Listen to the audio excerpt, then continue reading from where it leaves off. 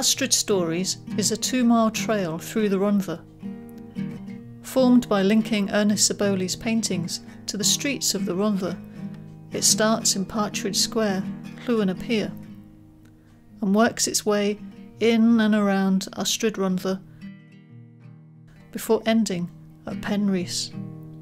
Tell me a story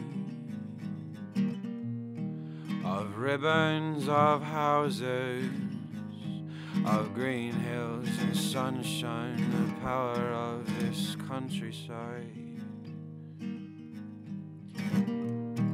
The family is the people who built it to what it is, of children painting on the ground, of valleys so deep they're going down forever. Once, when we were going through the Drakensberg Mountains, we had fabulous vistas and scenery to take your breath away. And beneath the puffed white clouded sky, the tree-bloom slopes of Glencornell, covered in snow, is dissected by the new road. Ernest Saboli was born and lived in the Rhondda and painted the ordinary street scene and the extraordinary landscape. And the trail reveals these places in the stories written by the people of the Rhondda. It was a sunny but cold morning, and the street was busy with mothers, some fathers too, but mostly mothers, taking younger children to school, older children going in small groups to the big schools, and busy early morning traffic. I recall those halcyon days when visiting my family at Anasir and trudging up the never-ending hill to wait by the playground railings with other mothers, fathers, and, like me, grannies. Apart from the maroon-red Rhondda buses, there were few cars.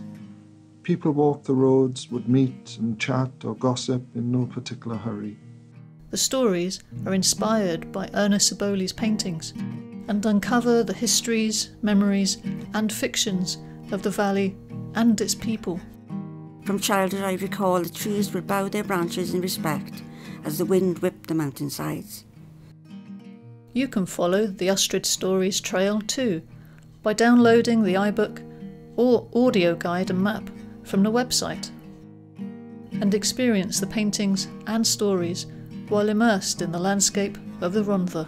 We are these hills, their power is ours, and we will stand tall and together. To actually be here and walk where Saboli walked, to see what he saw and to feel the wind on you and the past of the Rhondda around you was making its way gingerly to the future.